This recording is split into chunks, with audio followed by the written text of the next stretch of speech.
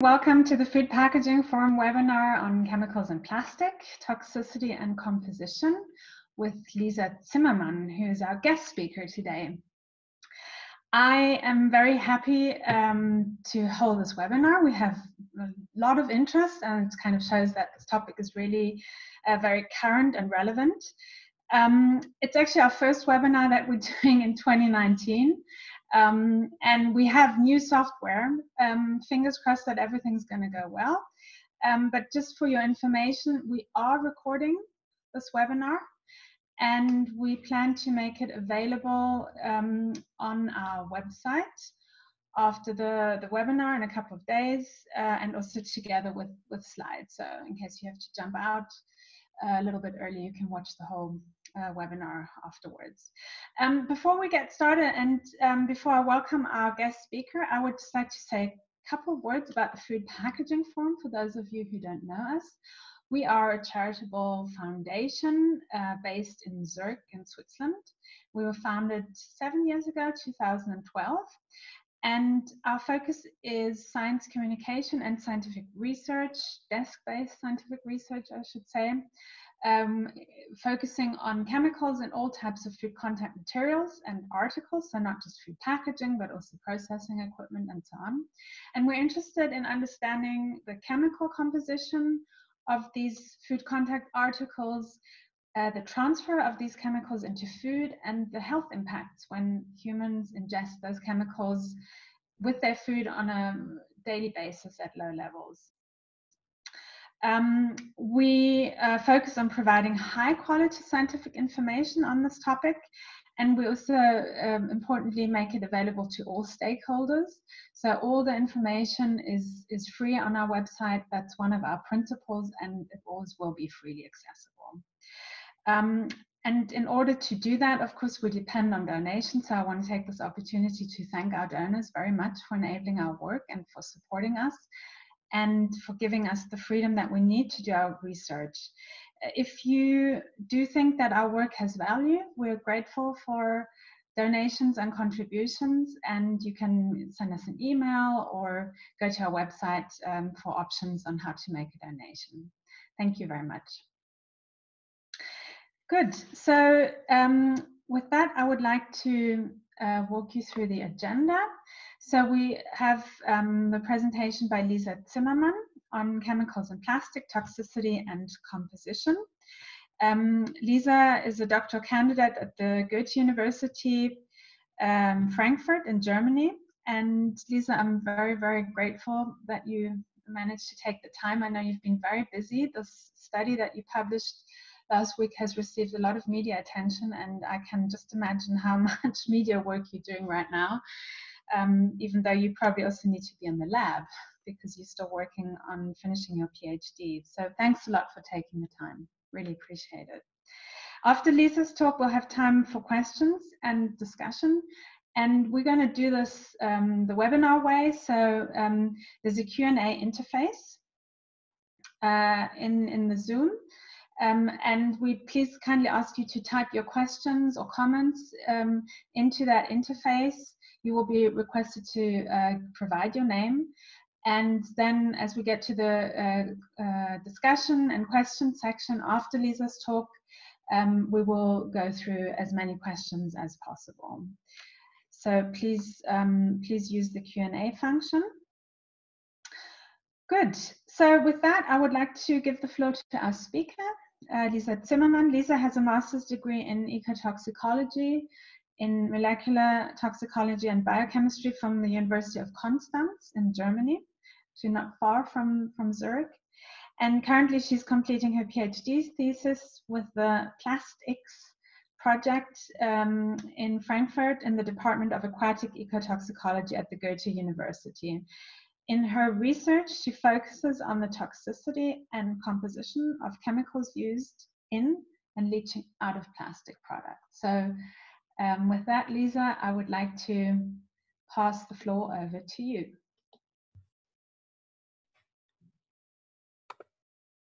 Okay, thanks Jane for the nice introduction. It's a real pleasure for me to present here, and especially now when I hear that it's the first talk this year. in this not too young year 2019. As you already mentioned, what I'm going to talk about today is about chemicals and plastics, toxicity and composition. So what we know is that plastics contain a multitude of intentional and non-intentionally added substances. Just not too long ago, Goethe et al. Published a paper and found more than 4,000 chemicals which are likely or possibly associated with plastic packaging. So there is a lot of compounds we know in plastics, and we know their toxicity, as for example, they are well-studied substances as bisphenol A or phthalates. However, there are also a lot of unknown compounds in our plastic materials. And of these unknowns, we can't assess their toxicity. And furthermore, this, as I said already, there is a lot of different chemicals in plastics. And due to this unknown, and there's a lot of also the mixture of all these substances are unknowns, and there's only few chemical mixtures in plastics which have been studied. So the aim of this work here was to look at plastic materials and to find out which substances do we find in these plastic materials, what type of substance and what is their function. And additionally, we wanted to find out whether these plastic products contain substances which cause toxic effect in vitro, and concerning the latter, whether there are differences between different plastic types, product types, and between food contact and non-food contact materials. To do so, we obtained 34 plastic products currently available on the German market, which are frequently used by the normal consumers. That were products of different categories, like for example, drink bottles and yogurt cups, trays and boxes. And they were made of 8 different plastic types, as indicated here on the bottom. 7 of them were petrol-based, as for example PET, and then there was also one bio-based and biodegradable plastic, which was polylactic acid. And these polymer types are frequently used, and they contain different amount of additives. And in order to analyze them, we washed these products really carefully, we cut them, and we extracted them in a solvent-based, ultrasound-based procedure in order to mimic worst-case scenario. And then we used these extracts and applied them on one hand to qualitative chemical analysis by gas chromatography, mass spectrometry, and on the other hand, the different bioassays to investigate baseline toxicity, oxidative stress, and endocrine disrupting activity. I'm going to start with looking at the chemical pattern today. And what we first did is we took these chromatograms we obtained by gas chromatography and determined the amount of features per chromatogram, meaning per extracts. And we detected an average of 40 chemical features per extract and a maximum amount of features of nearly 200 in the case of one of the PVC extracts. Overall, all the PVC extracts had the highest count of chemical features on all the PET extracts, the lowest counts. Overall, in the whole 34 extracts, we identified more or found more than 1,400 chemical features. And then in the next step, we ask ourselves, okay, what are we actually dealing with? So what are these substances? And therefore we compared, we did a comparison within this database to tentatively identify these compounds, and we could do so for 260 unique compounds. This means when you compare it now to this more than 1,400, then more than 80% of these compounds remain unknown, so we were not be able to identify with these compounds within this database. For the compounds we could identify or tentatively identify, we compared them with the chemical associated with plastic packaging database, which was published by Goethe et al. And we found 57 plastic associated compounds.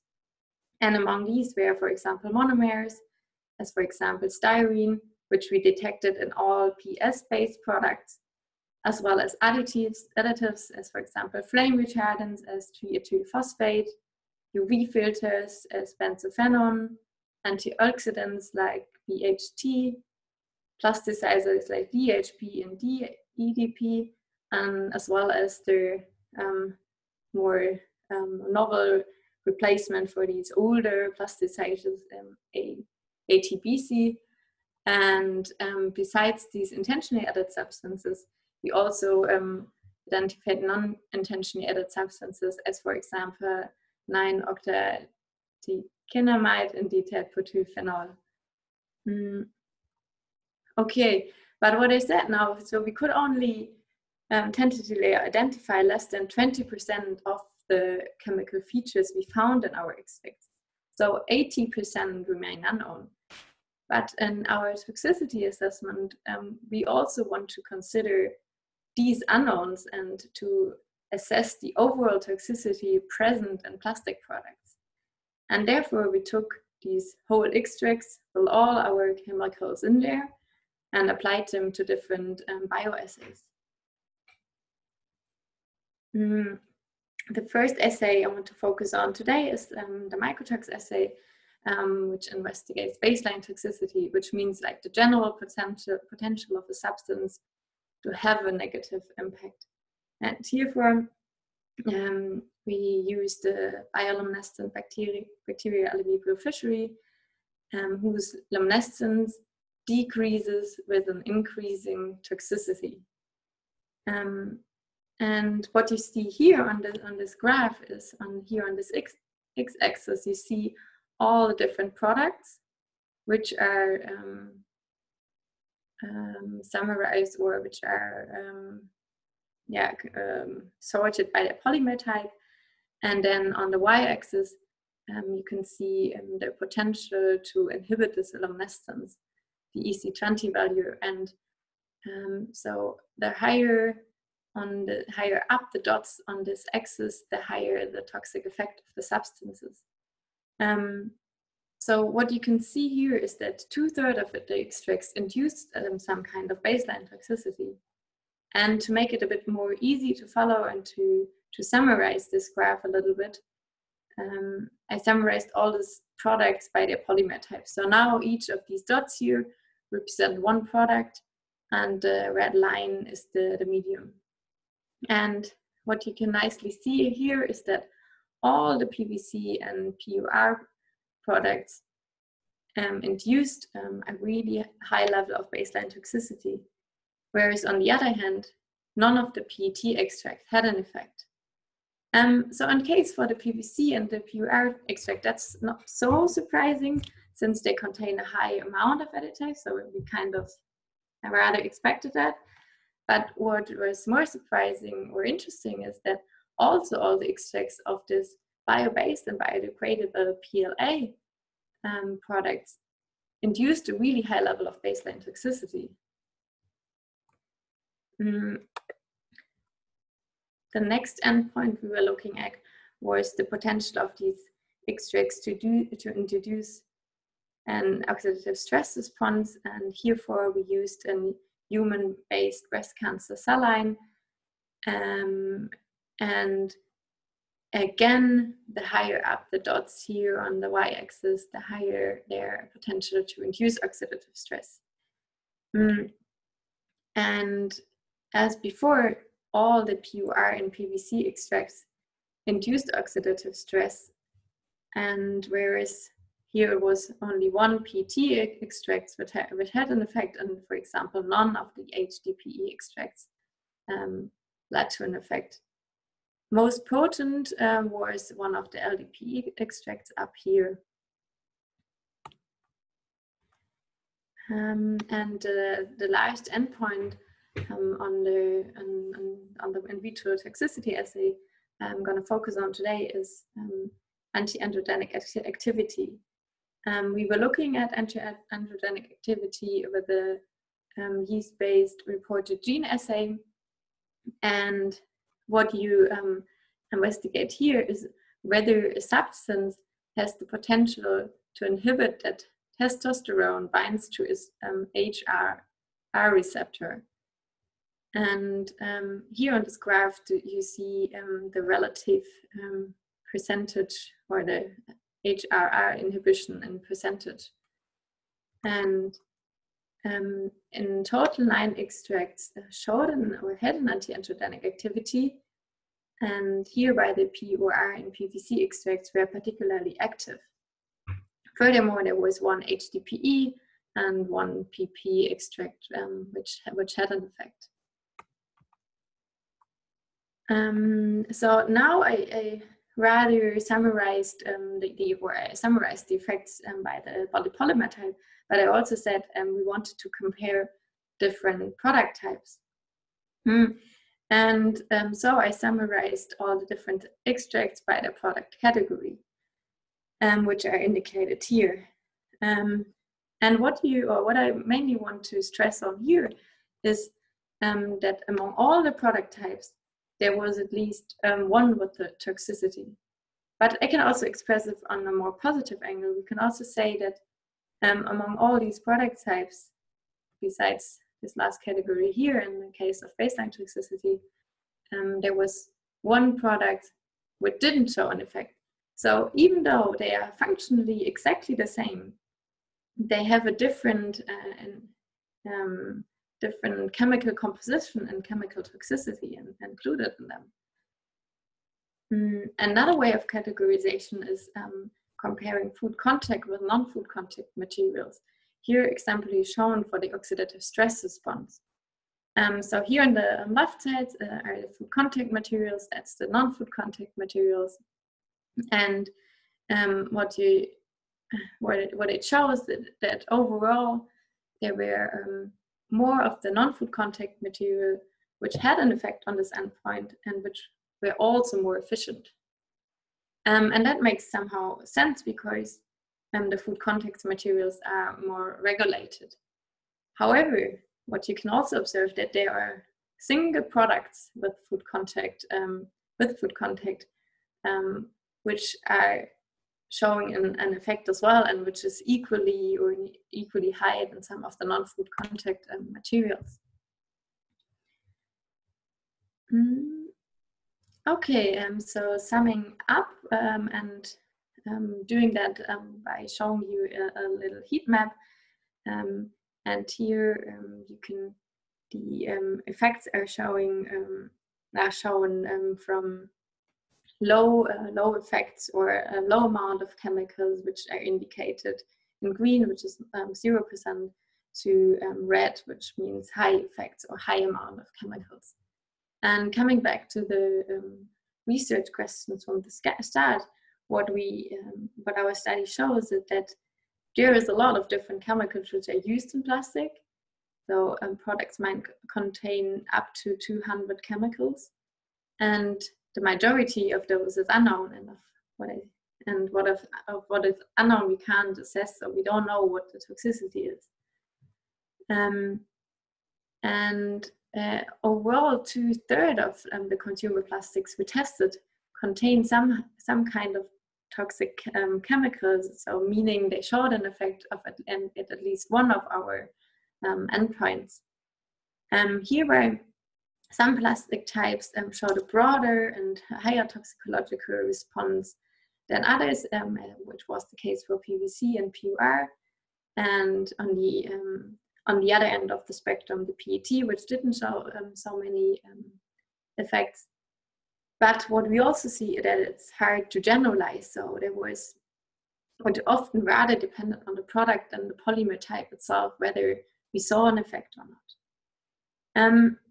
What I want to stress on is that from these results, we can't make any implications about whether these chemical mixtures affect human health.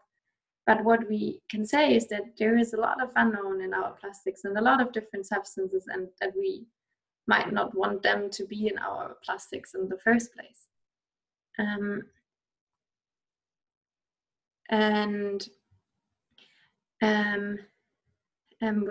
What I kind of showed you with them by comparing these different product types is that there are products which might look the same and have the same functionality, but they are different regarding their chemical composition. And this chemical composition is unknown to the consumer, and even all the actors along the market or along the whole processing chain might not know what chemicals are included in the product. So basically, the chemical composition is a black box to all of them. And therefore, because there are safer alternatives on the market already, we should make that more transparent to make the chemical makeup openly available for everyone, for the consumers, and also for all the actors along the market share, such that the producers can orientate on the safer alternatives and design safer plastics. And the producers should make sure that the plastics they bring on the market are actually safe. Okay, so all these results I just presented are current or were last week published in Environmental Science and Technology, as Jane already mentioned, and it should be openly accessible soon, I hope. In the meantime, you can feel free to contact me, write me an email, and I can send you a PDF of the article. And to just like maybe a little teaser what's gonna come next. Now we investigated what chemicals and what toxicity is intrinsically in our plastics by analyzing a worst case scenario in extracting plastics. Now we want to move to more environmentally realistic, scenario by using water and analyzing the migrates to see what is actually leaching out of the plastic.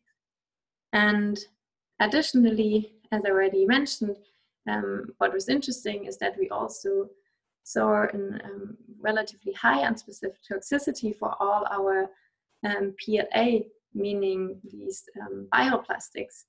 And in our next study, we want to compare different kind of bioplastics with each other and also with conventional plastics to see whether these sustainably marketed materials are actually also safer than their conventional counterparts. And with that, I quickly want to thank the working group at Goethe University, where I did my lab work, which is shown here on the left side. And as Jane already mentioned, this research is part of the plastic group, which is here on the right side, and is sponsored by the Federal Ministry of Education and Research. And in case you have any further questions or want to have the PDF, you feel free to contact me. And yeah, now I'm looking forward to food for discussion, and I'm open to nearly all kinds of questions. Okay, great. Thank you so much, Lisa. Thank you. I'm trying to get my video to work again.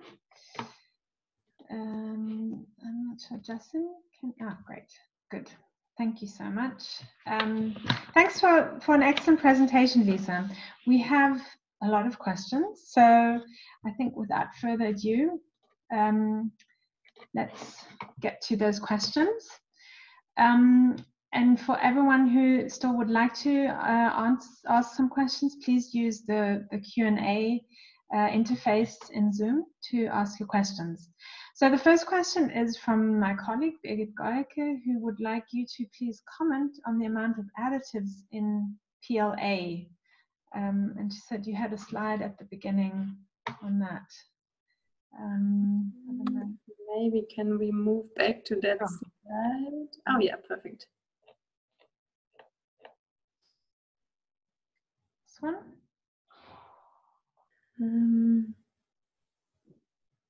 Yeah, okay, yeah, I know. Okay. I didn't include them in that bar here.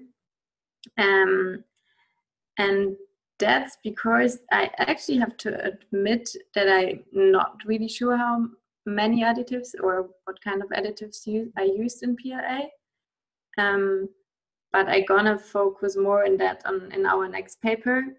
But for this one, I didn't analyze it further, so regarding the amount. But since it's basically, yeah, I would guess it's somehow in the middle, but that's just a guess. Maybe similar to PS or something, but I'm not sure.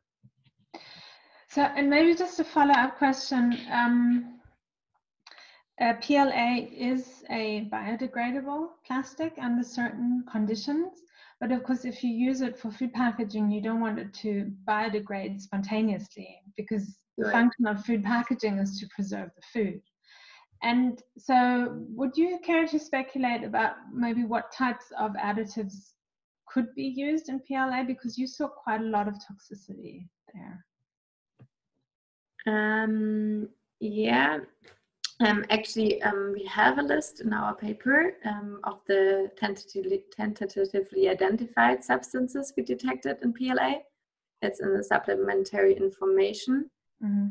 I have to admit, since it's 260 substances, I don't remember them by heart. So I would need to look that up myself, what we found in there, but you can also find it in the supplementary information of the paper. Okay, so you didn't analyze those in terms of, you know, if they're biocides, for example, things like that.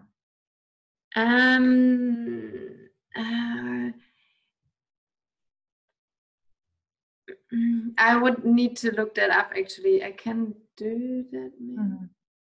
That's okay. I mean, I just asked that because actually a couple of questions came in, you know, what are your thoughts about higher baseline toxicity of PLA? And so I think people are interested in that. But it's good to know that we can go to the supplementary. Yeah, you can look that up in the supplementary information. There's a list of all the substances detected. Good. So I'm just going to go through those questions coming in. Let's see how many we can manage. So Melanie Jacquet is asking, thank you for the presentation. How did you select the endpoints and models of the bioassays? Yeah, so we decided to use two rather unspecific endpoints, which is the baseline toxicity, which is a widely applied screening tool, and for the assessment of many different chemicals, and also like to see whether these chemicals generally have the potential to induce an effect. So that were rather these unspecific endpoints. And then on the other hand, we chose endocrine disrupting endpoints, and that was on one hand estrogenic activity, which I didn't show today, but as you probably know, there is a lot of plastic chemicals which have been associated to endocrine disrupting activities, like as for example bisphenol A is supposed to be estrogenic, and so we also included these endpoints to see whether these mixtures have endocrine disrupting effects. Yeah, I mean, it's always hard to extrapolate from something that you look at what we call in vitro, right, a cell-based assay, to whole organism. But there's one question here from Annick Chevillot saying, which risks did you identify for the health of people with your study? So yeah, that's what I shortly tried to mention at the end of the presentation. So for now, we just know, okay, there are substances in there which have the potential to introduce in vitro effects, and that's the first step we can do. And now we have to go into a more realistic or more into models which are more representative for humans, like to look at in vitro, to do in vivo studies. But from our study, we can't make a direct conclusion on human health. Yeah, one of the unknowns we have to manage. Okay, so a question on the methods from John Dixon. What were the extraction conditions? Solvent, temperature, time, and sample solvent weight ratios, and so on. I mean, quick answer would be you can read it up in the paper, but maybe. Yeah, I can. It's the questions which I get the most, I think, which is really interesting. So. We used methanol as a solvent, and we used that because none of the plastic type we were observing actually dissolves in methanol. So the ground structure, the polymer ground structure, stays the same. So that's why we chose methanol and not a stronger solvent. And then we extracted it for 1 hour in ultrasound. At what temperature? The temperature was room temperature. Okay, so 20 degrees. Okay, I hope that answers your question, John. And again, Lisa has offered to share the PDF of the study, but you also said it was open access. So if you have hopefully soon it should be already right now, where there are technical troubles with it. Well, you can send an email to info@fp-forum.org and we'll help you if you have trouble getting the study in. Then another question on PLA. So this is from Kay Beckers. In regard of the baseline toxicity, what kind of impact is this related to? As you've worked with bacteria, I would assume PLA scores high as its base product, lactic acid, is naturally antibacterial. How is this related to other organisms? Can you comment on that?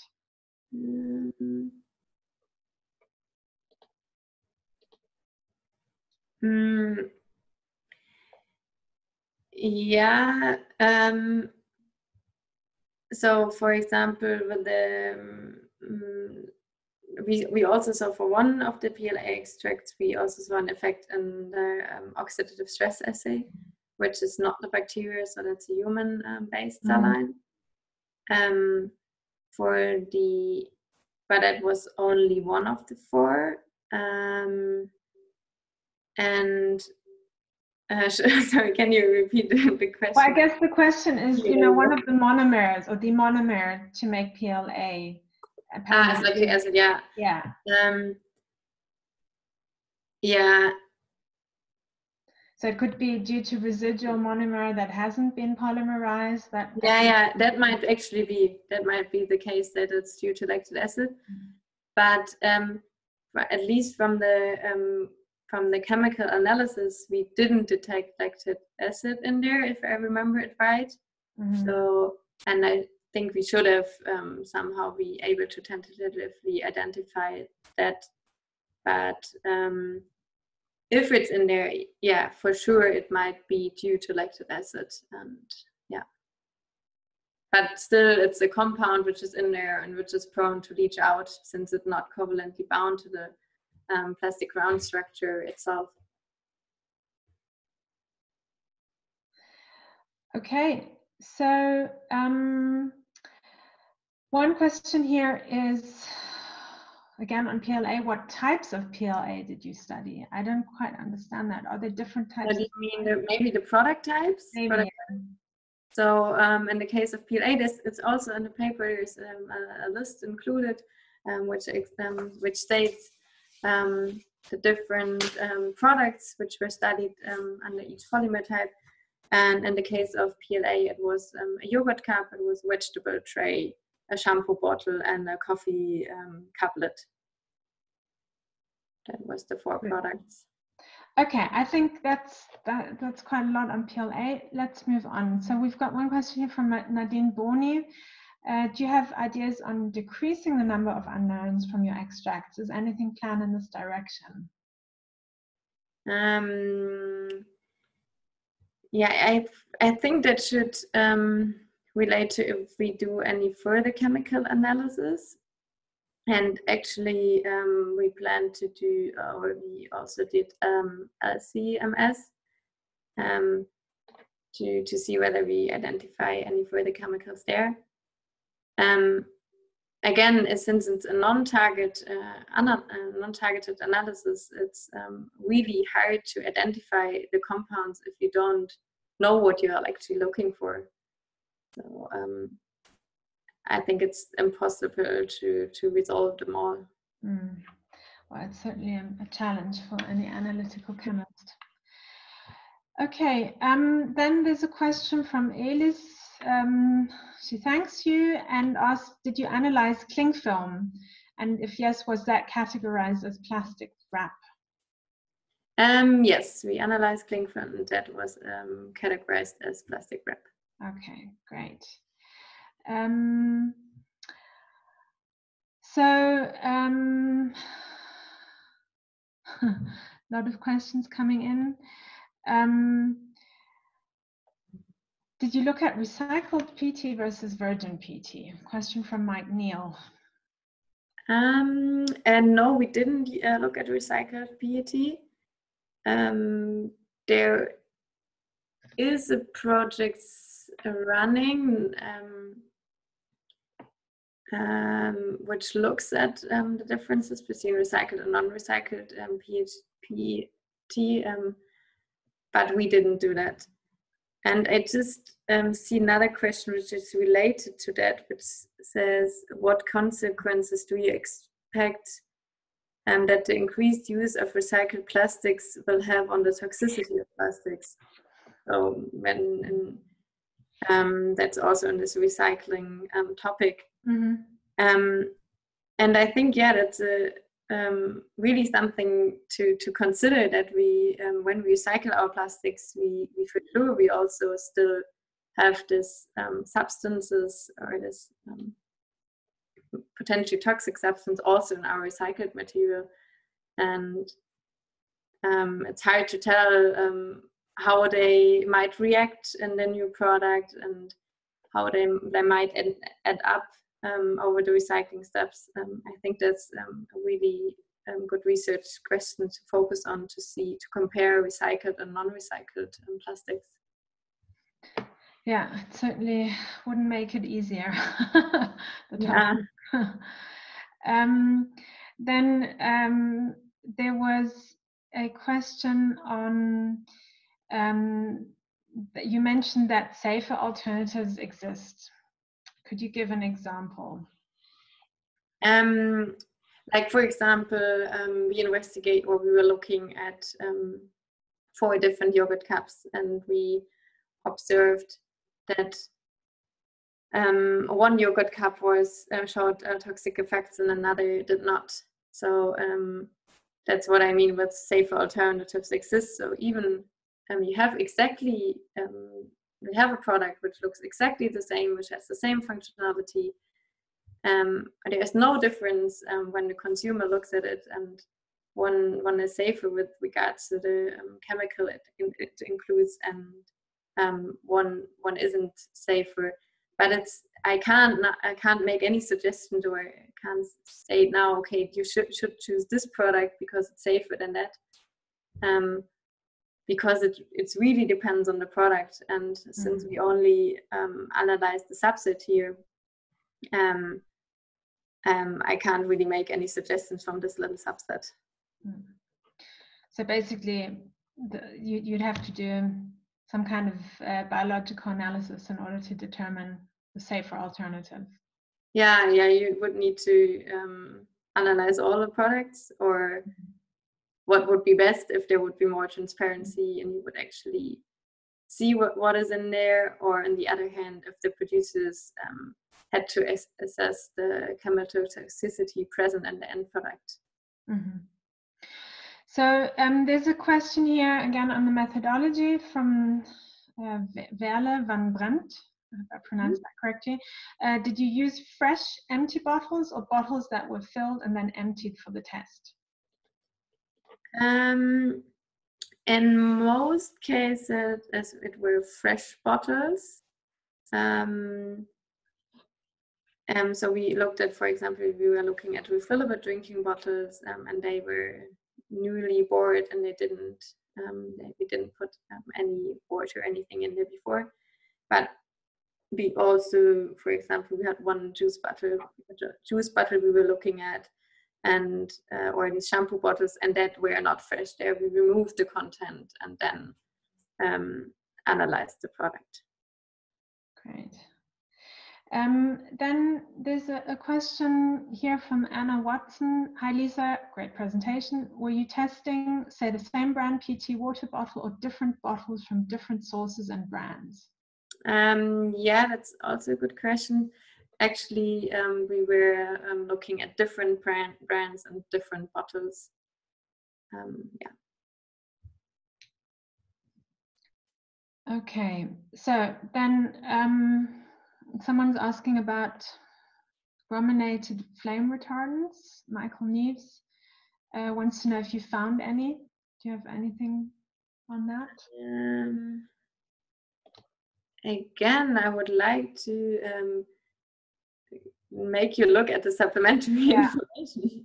Okay, so if you want details on the chemicals that Lisa found, please look supplementary information. Then here's a question from Sitzel Duekaya.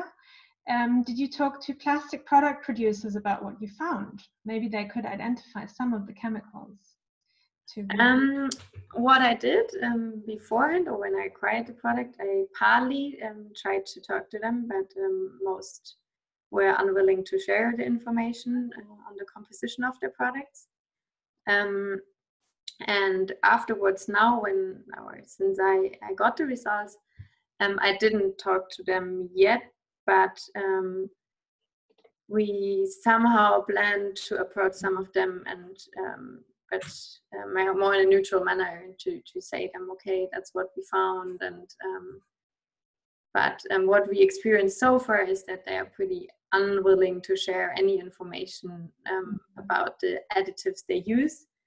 And then most of them they themselves, they don't know about the non-intentionally added substances, and then about all these degradation, reaction, and side products which are also occurring or are generated during the production process. So they would not be able to give us any information about these chemicals. Mm-hmm. Okay, so yeah, I mean, you're highlighting a general problem. There's a question from Marisa Maffini. You use bioassays to test material extracts. Do you think this is the future of toxicology? What do you think is the value of continuing testing single chemicals used in the manufacturing of the material? So you looked at the finished article, at the mixture, but right now the regulation requires testing the starting substances and single substances. I mean, that's probably also a topic you are really familiar with, Jane. But yeah, for my personal opinion is that it, as the studies shows as well, that it doesn't really make sense to just look at starting substances. On one hand, because substances you can intentionally add to the product, because on one hand, it's only a subset you test then, and you don't test the mixture toxicity. And then using this kind of bioassays and analyzing extracts or leachates of end products is more representative of what is actually used in and leaching out of a final product. So that's the whole chemical composition, and that's what actually is in there and what we get in contact to.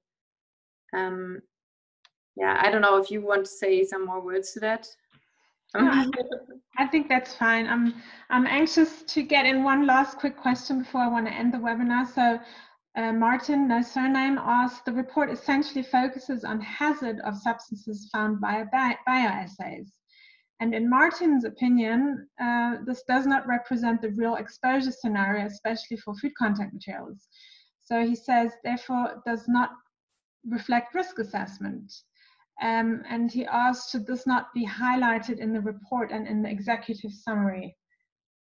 What do you say to that? Do you agree with his conclusion that it's not the real exposure scenario? Is what is in the material, and what is also, I mean, we also get into contact with these materials, like might it be if something gets released into the air, and we breathe it in, or if we touch it with our hands, or if we eat or drink out of it. But sure, the more realistic scenario to look at in the case of the food we consume is to use food stimulants. In that study, there wasn't. We would have needed to take different food stimulants, and in this study, it was more the intention, okay, to see what is actually in there, and to see what gets out. We will do that in our upcoming study to see what actually migrates out of it. Yeah.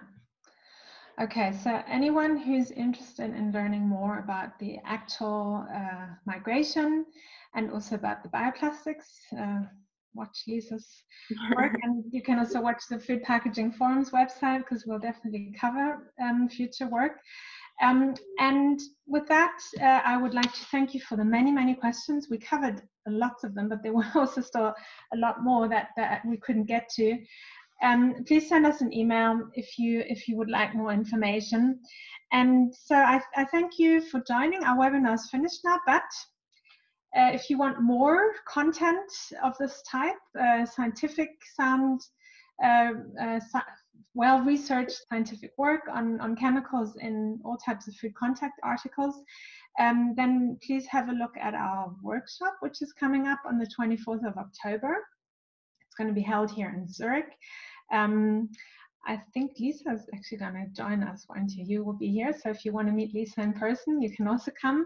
If you can't travel to Zurich, then please join us on the web stream. We have a live web stream. You can also ask questions online and listen to all the talks and discussions.